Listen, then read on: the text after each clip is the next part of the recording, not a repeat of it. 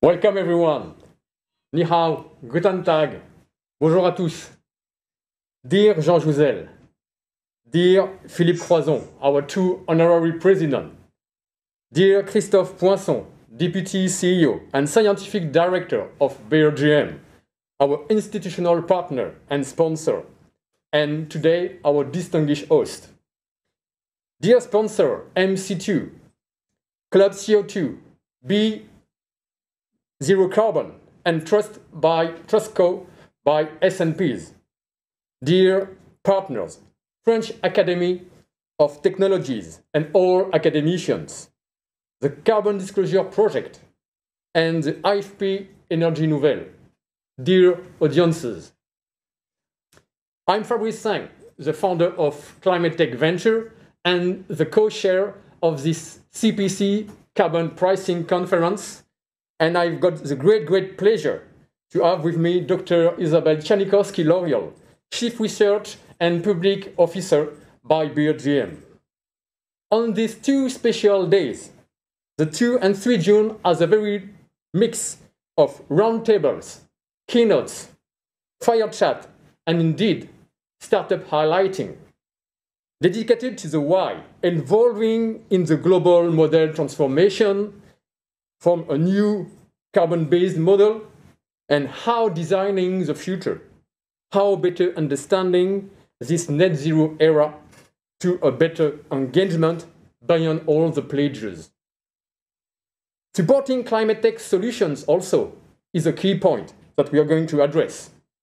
And we will close the conference by a very special session, the Climate Tech Awards, a dedicated one to design the two early stage but promising one to support and accelerate. You're already more than 8,500 people who follow us in the link today, and we expected, to tell it transparently, just 1,000 people. So we are very impressed and grateful that you are pushed in an increasingly way the number of your attention. Much more than 8 times expected. You're right, indeed, because this topic drives all of us and concerns all of us. From you, all around the world. Like a little village in this live stream, connected by this.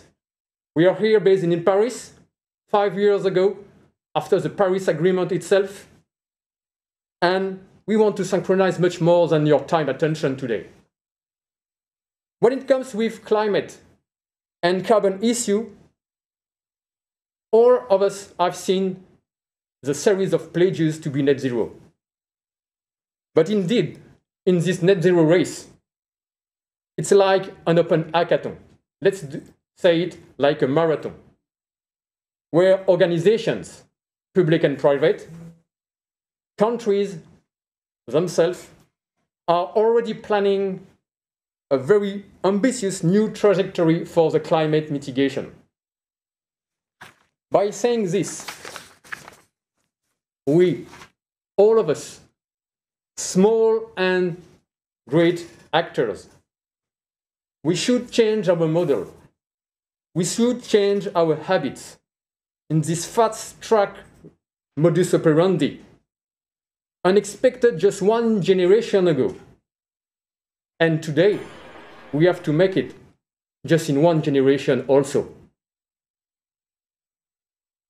Then, to co-design it, we are very grateful for our two champions, let's say like this, for sustainability.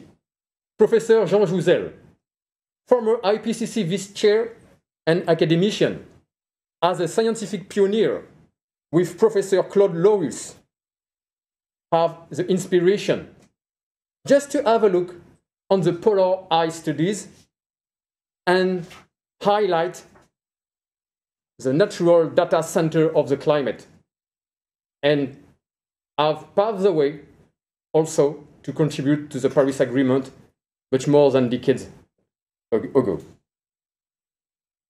We would like also to thank very much Philippe Croison, adventurer, author, entrepreneur of life, and advocate today to a more resilient and low carbon models, pushing the limit to highlight for the world and for the humanity and inspire us. Our also relevant editorial and scientific committee have powered this program by their inputs to prepare all the sessions. It is for you. And we're also grateful for our diverse lineup of speakers, from international to national representative, an expert from finance, from energy industries, from environment, public policies, and indeed entrepreneurs. And from different regions from the world, as you, the audiences. But before starting this CPC, Carbon Pricing Conference, I would like again to make a great thanks to our sponsor, in particular the BRGM, where we are today, MC2, Club CO2, B0 Carbon, and True Cost by S&P. And for our partners, the French Academy of Technology, the Carbon Disclosure Project, and IFP Énergie Nouvelle. Thanks all of us for joining this fantastic and running project. From this framework, we are designing the CPC Carbon Pricing Conference like a milestone, today dedicated to climate and carbon issues, and to try to provide you a piece of work preparing Glasgow in next November for the COP26. And we'll address at the end of these 2 days to Alok Sharma, the chairman of Glasgow, COP26, and his steering committee, all our key points that we are going to highlight in all roundtables and keynote. Let's join force for this contribution. But before starting, I will let the floor to Dr. Isabelle Czarnikowski-L'Oreal, my co-chair for a real complementary open message. And I'm very pleased, Isabelle. Thank you, Fabrice. Slide number 5, please. Welcome to everybody. I am Isabelle Czarnikowski-L'Oreal, co-chair of the conference with Fabrice. I belong to BRGM, the French Geological Survey. BRGM is a partner of the conference and is very pleased to host the conference from its offices in Paris, close to the Eiffel Tower and the Seine River. As said by Fabrice, I met him by chance at a research and innovation event in Paris.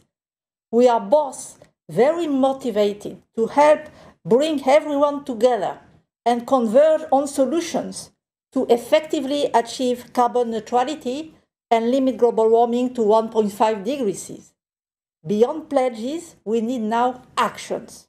There is no planet B. We have to imagine planet A prime. We were delighted to organize this conference together, step by step, taking advantage of our complementary backgrounds. Startup, Public Research Institute, fintechs, and climate techs, male and female. I am a research and public policy chief officer. I've been carrying out research into underground technologies for climate change mitigation, starting with geothermal energy, then specializing on CO2 capture and geological storage, the CCS technology. There will be a dedicated session 2.3 tomorrow. I've been also involved in the underground storage of energy. To face the climate change crisis, I would like to insist on 3 points. First, I believe that new technologies are key to face the climate issue. It is crucial to increase support for research and innovation on all technologies that can contribute to ensure carbon neutrality. The good news is that we have a wide set of innovative technologies that are emerging, and some are already ready to be tested and implemented. For each territory, we have to investigate with the local stakeholders the best combinations of technologies and solutions. that are adapted to the specificities and the needs of the territory. They should be efficient, cost-effective, desirable, and deployed on time at the scale needed and as soon as possible. I am particularly looking forward to the Climate Tech Award ceremony closing the conference tomorrow under the honorary presidency of Philippe Croison.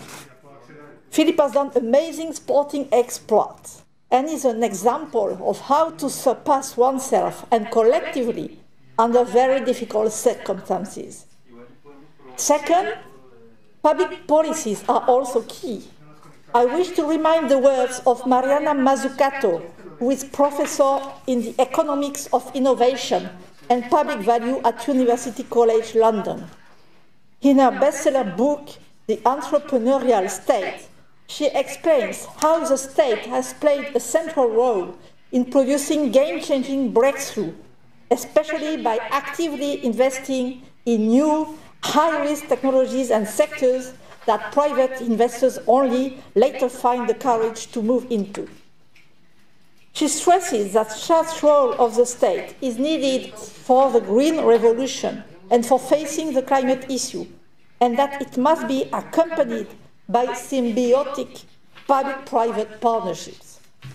Third, adequate financial tools and market mechanisms are needed to accompany the public policy and enable the rapid development, scale-up, and deployment of innovative climate technologies. The three pillars, finance, climate tech, and public policies, will be discussed during the conference with outstanding speakers from all over the world. Fabrice and myself wish to thank sincerely all the speakers for their involvement and all the attendees too. We believe that this conference will be an excellent way to share the current status of knowledge and know-how, and we hope that it will inspire us all together for our next actions, whatever our job, and as citizens. The convergence of all goodwill is necessary to limit global warming to 1.5 degrees C by acting now, all together, globally and locally, coherently, and with determination.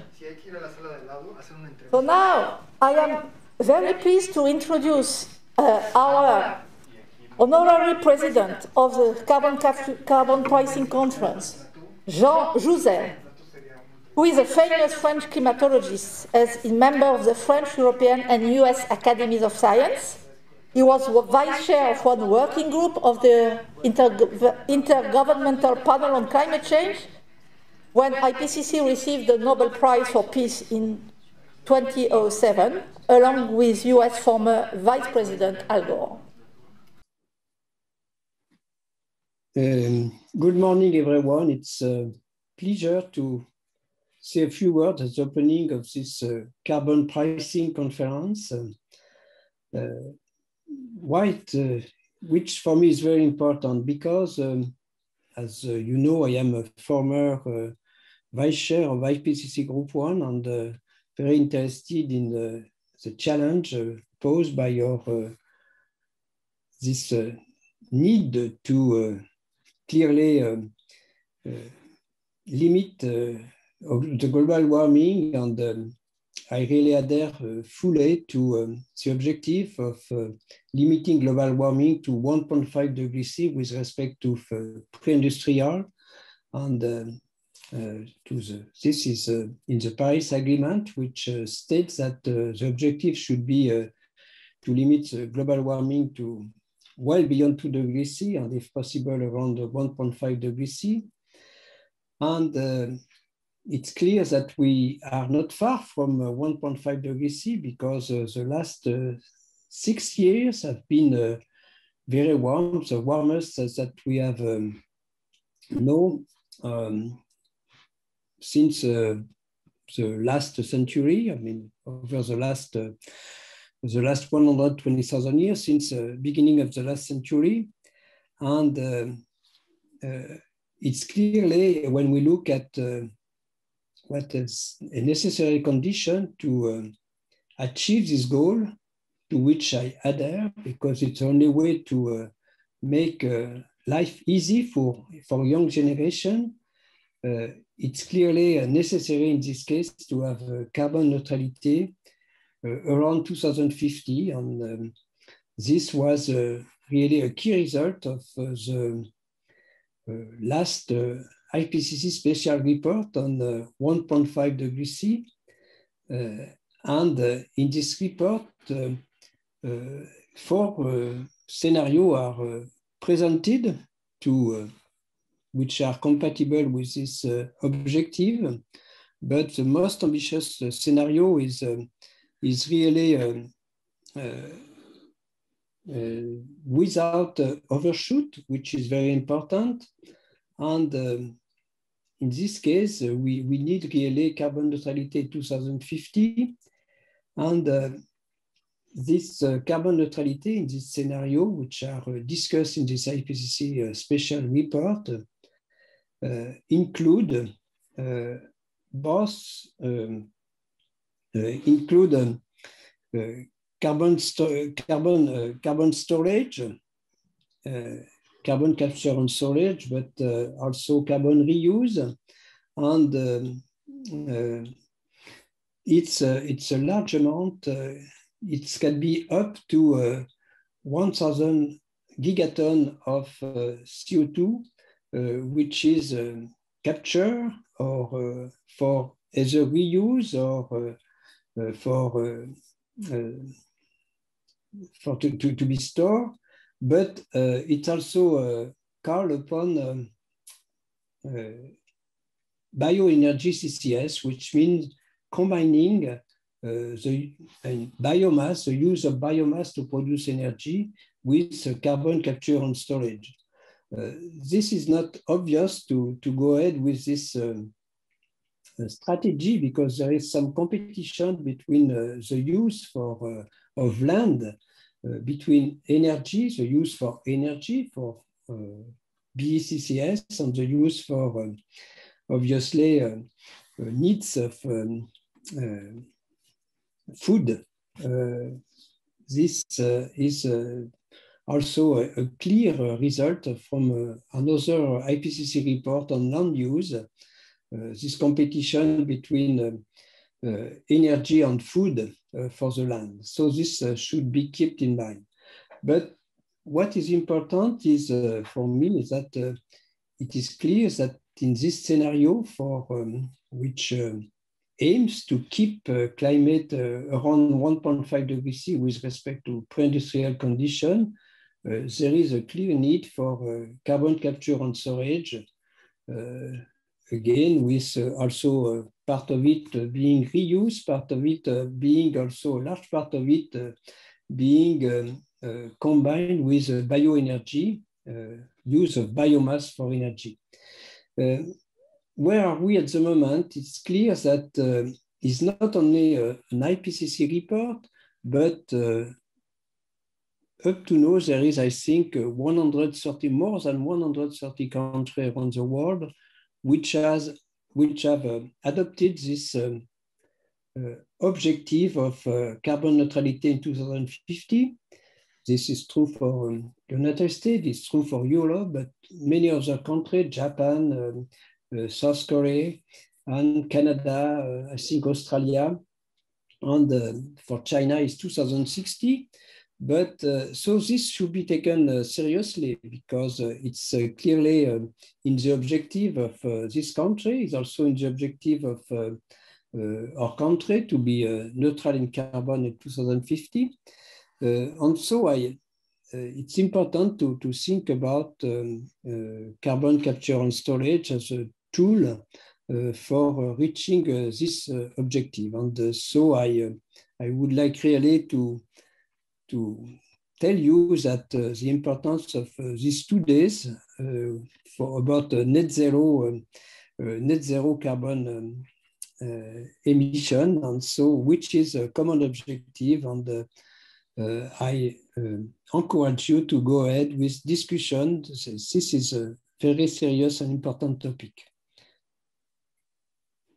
This being said, it is obviously important to limit the use of carbon capture and storage, and the best way to do it is to limit emissions, to decrease emissions very rapidly.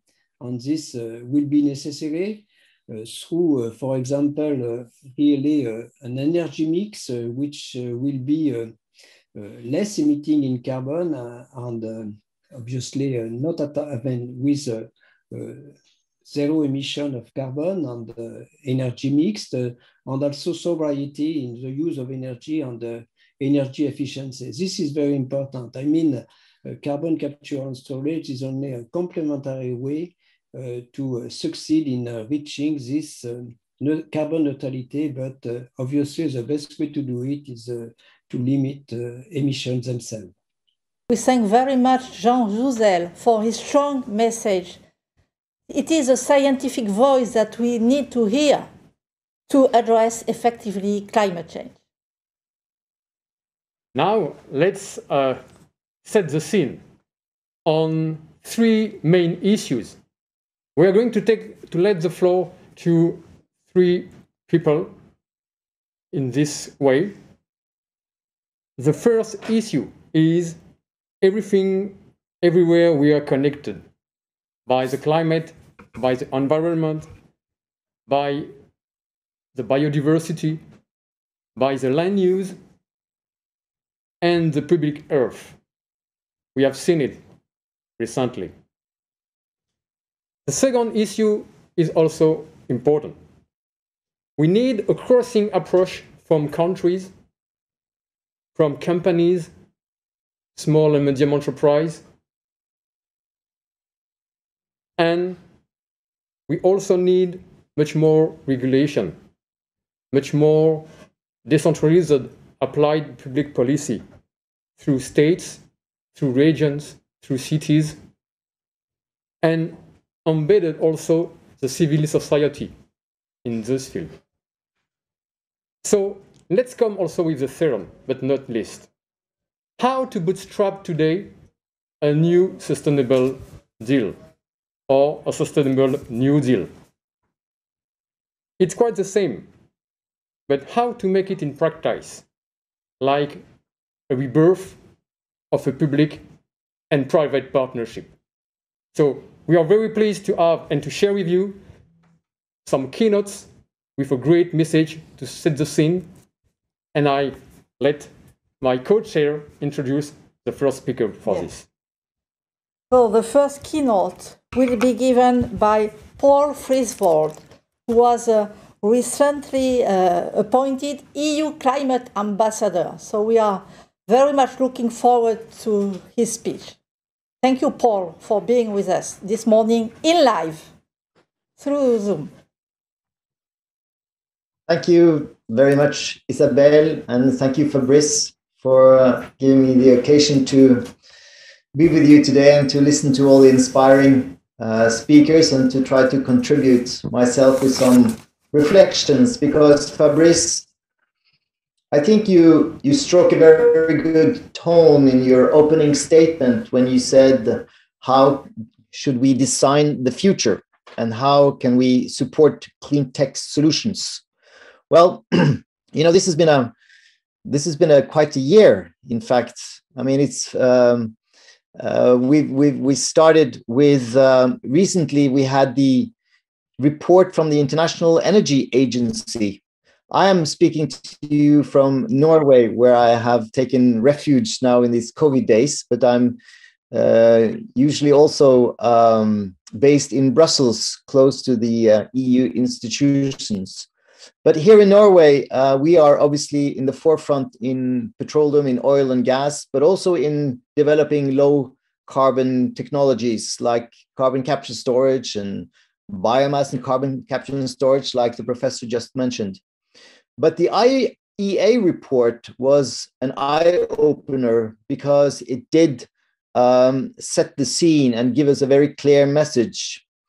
You know, many countries that are clinging to fossil fuel energy production has been very grateful for the IEA's mantra, which has been that the world needs more energy.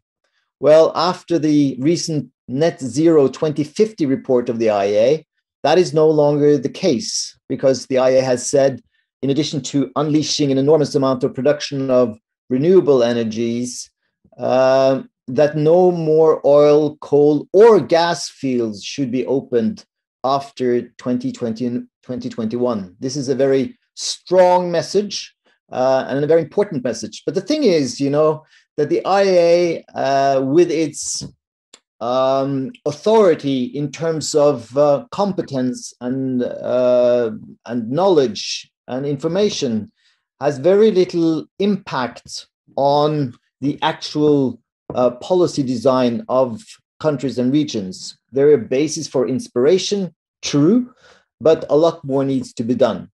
So the other thing that happened this year, which is of great value, not only to reaching our climate mitigation targets, but also in terms of creating a high price of carbon, because that will obviously be important. That is the European Green Deal and the recent climate law that is being adopted in these days. There was recently a political agreement between the EU member states, the European Parliament, and the Commission on a climate law that will not only enshrine in law the goal of 55% carbon emission reductions by 2030, but also a trajectory towards 2050 to achieve climate neutrality in Europe, making Europe the first climate neutral continent in the world. And that law is a milestone, and it will have an enormous impact, I'm sure. But let me just say that what the EU Green Deal is trying to achieve is also more than a price mechanism. A price mechanism is the core of our climate policy, but we have seen the rigidity and the difficulties in making the green transition in other industries. That is why the EU Green Deal has a lot to offer. Now, I shall not go into all of them. There's a huge package that will be unleashed now on the 14th of July on the French national holiday. Not something specific about that, but that is the date where the Commission will present the Fit for 55, the legislation that will be adopted to ensure that the EU countries are fit for reducing climate greenhouse gas emissions by 55% within 2030. But there is one element that I think is key here, and which I think will become a very important driver, and that is the sustainable finance project of the European Union, which is often referred as taxonomy, a terrible technical word, but nevertheless an important tool. And in very brief, let me just say that,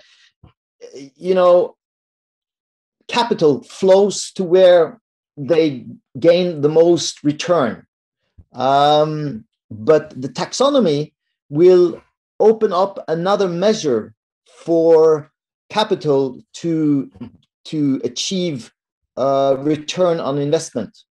And this is very important, because if the ministers of finance and the banking and the finance world will receive very clear guidance and clear rules of how to measure return on capital, then that will make a change. Today, the world has many specific rules for emissions of CO2, of NOx, of other dangerous substances, but the finance sector has been let alone. They have not been subject to the same rules. Well, the taxonomy rules will do something about that. Every investment will be measured towards how much CO2 emissions it will reduce, how much any activity will lead to adaptation to climate change, how every activity will lead to a more circular economy, to reduce pollution, to biological that we have a cleaner and we get back our nature back. And last but not least, that the seas and the oceans will become cleaner. So this will have a tremendous effect. Now, finally, let me just mention that the low carbon technologies will play a role here because, as Isabel mentioned, there are some sectors that are hard to abate. There are some sectors like steel, cement. There is also aluminum, fertilizer, etc., where it is difficult to replace the molecules, the CO2 molecules, with renewable energy. So we then need to use hydrogen as an energy carrier that will allow them to reduce its carbon emissions. And that's why the EU is in this package now proposing a way to, because Isabel mentioned it has to be economically viable. And how do we make this expensive technology today economically viable tomorrow? And so there is a mechanism for a certificate trade that we hope can be the catalyst for a wider implementation of this important technology. Finally, let me just say that obviously the US new administration, its goal of becoming climate neutral by 2050. The Chinese government is also extremely important, as China is the world's biggest economic driver today. And the fact that China wants to be climate neutral by 2060 is a phenomenal achievement that we should welcome. And obviously the EU carbon border tax proposal, which is very controversial, has already shown, I believe, to have an impact in the sense that it has mobilized initiatives from these countries that they want to be part of this global shift, of this global change. So Isabel and Fabrice, I just want to say congratulate you on an excellent initiative. I think it's very timely, and I'm glad to see that you are bringing speakers and participants from all over the world, because this is truly a global challenge and a global issue. And I'm really proud to present to you some of the key elements of what the EU is doing, because I think the EU with its rule-based policies will be important to ensure that we obtain the kind of changes that we have. So that's all for me from now. Thank you. Back to you.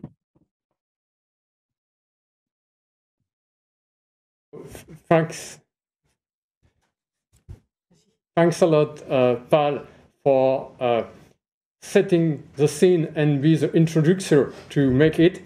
Thanks for sharing your point of view as the EU climate ambassador now, and push forward the limit not only on the regulation but the practical challenges on the technologies that we need. So thanks a lot, and yes, just keep in touch and follow all the conference and the session. I'm sure that we could share a lot after the conference, and very thanks a lot again. Thanks, Paul. I would like now to introduce another key top-level speaker, Dr. Pradeep Monga. He is the former Deputy Executive Secretary to combat desertification at UNCCD, and he's also the former Director of the Energy and Climate Change UNIDO. So we are going to have a pitch pre-registered from Pradeep Monga, and he's going also to contribute to set the scene all together. So just share with you his message. Good morning, colleagues, friends. Let me begin by thanking organizers, especially Fabrice and Isabel, for inviting me to this very important global conference on the theme Carbon Pricing for Sustainable New Deal. Friends, colleagues, this conference is happening at a very critical juncture, a critical time when all of us are preparing for very successful outcomes at COP26. We are in the midst of a climate emergency. We are in a situation in which, unless and until we take urgent and collective actions on all fronts to mitigate or halt impacts of climate change and avoid potentially irreversible environmental damage resulting from it, will cross that tipping point tipping point after which we won't be able to save ourselves, our present, our future, and of course, our planet. I am very delighted to be part of this opening session, which is focusing on three key themes, namely, everything, everyone is connected. A crossing approach is needed to address climate change. And of course, we need a sustainable New Deal if we want to move ahead now at this stage to address climate change. Let me expand all these three themes one by one. First, in my view, everything, everyone is connected everywhere. Let us reflect it in the context of ongoing COVID pandemic and of course, relationship linkages with climate change. For instance, deforestation induced by climate change, droughts, heat waves, bushfires have led to destruction of natural habitats of wildlife all around the world. Along with illegal wildlife trade has led to closer contact between humans and wildlife, resulting in zoonosis, a natural situation where wildlife-induced virus diseases could jump from animals, birds to humans. This is a perfect example of natural storm, a storm where climate change-induced habitat loss related factors have resulted to spread of a catastrophic worldwide pandemic, COVID pandemic around the world for almost last 1.5 years. Nobody is safe from COVID pandemic unless everyone is safe everywhere. And similar is true about adverse impact of climate change. Nobody will remain unaffected from climate change unless climate change is addressed every part of the world. Second, addressing climate change would need a crossing approach, an approach which means that we require integrated and holistic economic development pathways that would envisage multi-stakeholders participation, interdisciplinary approaches, governments, institutions, states, cities, regulators, businesses, and civil society all together. Civil society including communities, NGOs at every level, global, regional, national, and local level. That is their collective action that can connect the dots and address climate change together with biodiversity loss and land degradation collectively. Sustainable New Deal would require going beyond discussions and pledges and getting into concrete actions, implementation of an ambitious global agenda to promote nature-based solutions, clean energy for green jobs, green habitats, green cities, green transport systems, and above all, adopting sustainable way of lifestyles that will have everlasting impact. It's time to connect globally and of course take action locally. Here let me highlight a very important aspect that we often miss out or we do not give importance it deserves in our discussions, including this conference, in our approaches and in our actions while addressing adverse impact of climate change. And this aspect is, this missing link is close connectivity between climate change, biodiversity, and land agenda. We try to deal with all these three issues in silos, in compartments, and this is where it becomes very complex issue. For instance, looking at land, land is foundation of all life on Mother Earth. It is a basis for supporting ecosystem services, including food, water, energy, and of course our health. Land is also a very important economic asset and the primary source of livelihoods for almost 80% of population in developing world. But it also, land is also very important, significant GHG greenhouse gas emission sector as well as acting as a sink. For example, after energy sector, land use sector is a significant contributor of greenhouse gas emissions. The agriculture, forestry, and other land uses together form the largest GHG emitting sector after energy systems, accounting almost for 24% of total emissions, which comes to around 10 to 12 gigatons of carbon dioxide equivalent per year. At the same time, land also acts as carbon sink. Organic carbon store more than double the carbon, almost 2,500 gigaton plus, which is more than atmospheric at 830 gigatons and biomass 576 gigaton together. Once land gets degraded, the soils get degraded, this soil organic carbon gets released back to atmosphere, and that can have more further catastrophic impact on us. Land is also under unprecedented pressure from all sides in any part of human history. As I speak today, over 25% of global land is degraded due to human actions and natural factors, especially impacts induced by climate change. Over 12 million hectares of productive land, agricultural land, is getting degraded every year. And if we link to our food security, we'll require, in addition to reverse the degradation, we require 300 million hectares of productive land to produce more food for the population increase if we go up to 2030.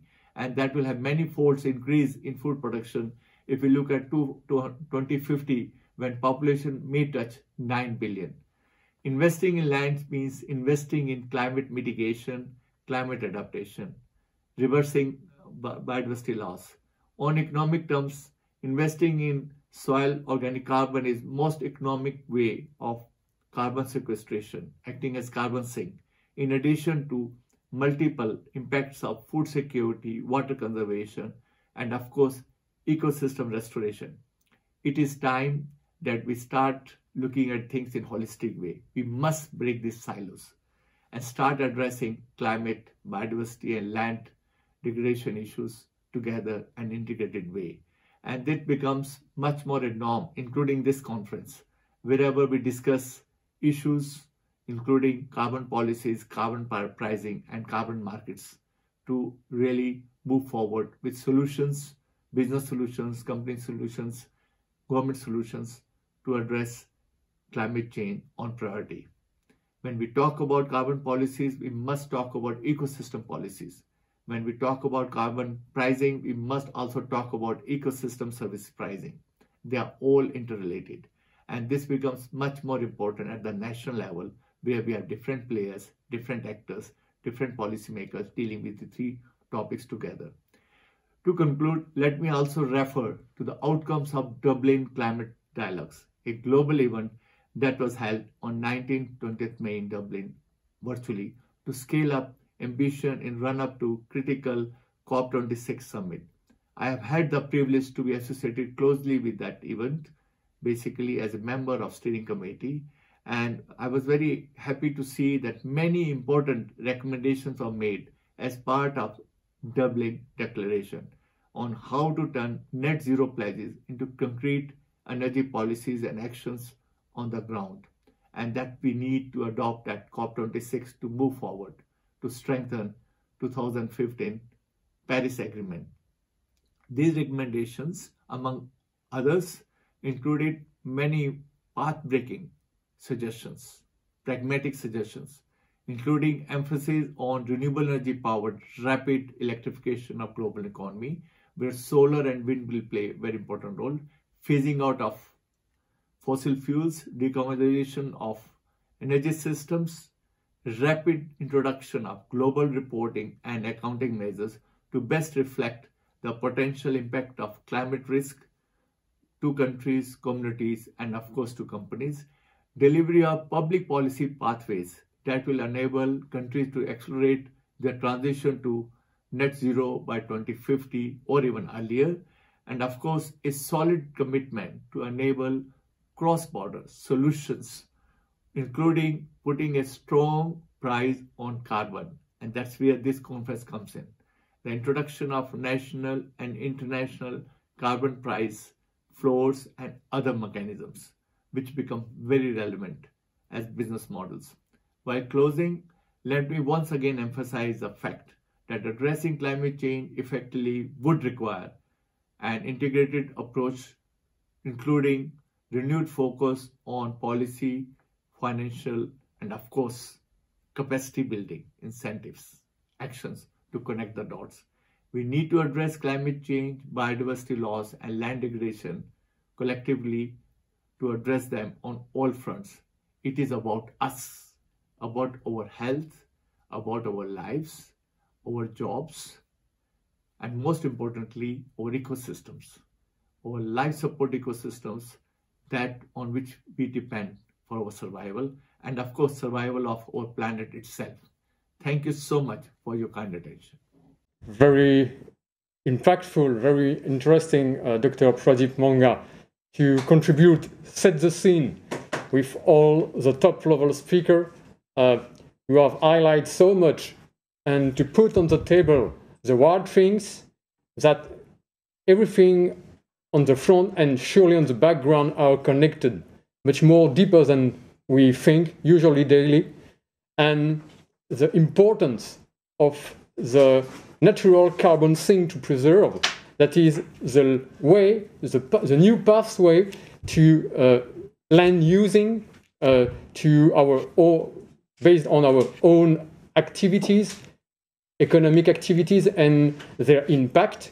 And it's very interesting that you introduce, in fact, the link and the connection to the biodiversity, which is not the new one, but as the COP26 going to run in the next November in Glasgow, there is an amazing synchronization on COP15 in Kunming, dedicated on biodiversity. So by this way, we are going to follow up by a new speaker who's going to better design this issue on the biodiversity. As you said, Dr. Pradeep Monga, when we talk about climate and carbon issues, we have also to talk about the carbon footprint or the biodiversity footprint. So for this, we are pleased to welcome Antoine Vallier. Antoine Vallier, he is an expert of biodiversity footprint. So Antoine Vallier, who is going to contribute on his field based on the Caisse de dépôt and consignation, the biodiversity branch. Hello, everyone. Even a few years ago, it would have been difficult to talk about biodiversity during a conference about climate. So thank you very much for the opportunity. I think it's a very good sign that it's being more and more understood that climate change and biodiversity loss are two topics deeply interrelated. Maybe before I get to that point, I will start with the definition of biodiversity. The Convention on Biological Diversity defines it as the variability among living organisms from all sources, including inter alia, terrestrial, marine, and other aquatic ecosystems, and the ecological complexes of which they are part. This includes diversity within species, between species, and of ecosystems. So the last part of this definition clearly distinguishes three dimensions for biodiversity: the species, the ecosystems, and the genes. Most of the time when people think about biodiversity, they think about the first dimension. They think about the species. They think about pandas, bears, whales, all those emblematic species that often, unfortunately, are now endangered. Obviously, it is a very important dimension, but if you limit biodiversity to it, it might also be misleading. You might not be able to fully grasp what is at stake when we talk about biodiversity erosion. To fully understand what is at stake, you actually have to consider the second dimension of biodiversity, the ecosystems. The ecosystems are the functional entities of nature. They are the results of millions of years of evolution, and they provide essential services to humans. Maybe the best illustration of the services they provide is food production. Without the billions of insects working every day for free, we wouldn't be able to produce food because we wouldn't be able to pollinate plants. Another great service, and I'll get to my first point, is climate regulation. The biggest sink of carbon today are the natural ones: forests, oceans, soils. Without those, climate change would go much faster. And it works the other way around. Climate change is also a big contributor for biodiversity loss. And it will probably contribute more and more. When temperature rises by 1 or 2 degrees within 1 or 2 centuries, local species simply don't have enough time to adapt. So they perish. And we experience a transition phase, which can last thousands of years, where that's the time that it will take for new species to appear, to colonize those ecosystems with new living conditions. So thousands of years might not be such a long time when you relatively to the planet lifespan, but for humanity, it will be a long way to go with degraded ecosystems and degraded ecosystem services that they provide. So it's really important to understand that you have a positive correlation between climate change and biodiversity loss. Recently, a study showed that Amazon forest, the biggest terrestrial sink of carbon, was actually probably a net contributor for carbon emissions during the past decades. And this is a very strong signal because it means that we actually are starting to lose the natural breaks that we have so far on climate change, and that we could experience an acceleration of the process, and we have to act quickly. Otherwise, this acceleration will quickly get us to a point of no return. Another service that nature provides is health. We know that living among healthy ecosystems provides many things that are essential to health: clean water, unpolluted air, food of good quality. Also, biodiversity is a great inspiration for medicine. Most of the molecules we today use are inspired by nature, and there are many more to be discovered that could be potential medicine for existing diseases or new diseases. And here again, it works the other way around. The more we destroy biodiversity, also the more we get into contact to new diseases. That's one of the message that has been raising with the recent pandemic is that actually the fact that we're destroying natural habitats get us closer to new diseases, new viruses. And this is part of the explanation why we have a frequency of large spread diseases, which is increasing more and more. So the key message here is that health, climate change, biodiversity are all part of the same problem. You cannot solve one without solving the others. And the key, the way to success is a unified approach. So I think it's very interesting that we managed to talk about climate and biodiversity in this conference. I think it's very important as investors to understand that those physical risks, the dependencies we have on nature are material, and that those risks are getting more and more important. It's probably also important to understand that the related regulatory risks are getting more and more material. We are starting to see central banks actually trying to evaluate the biodiversity risk, because they understand that actually it can biodiversity loss can actually be a source instability for the financial systems. Last week in France, a new law was published on ESG reporting, and investors are now asked to report on their risk related to biodiversity, and they have to clearly distinguish the risk linked to their impacts and the risk linked to their dependencies. So regulatory risk is now material as well. So it's time to act. I think we have the right knowledge, we have the right tools to do it.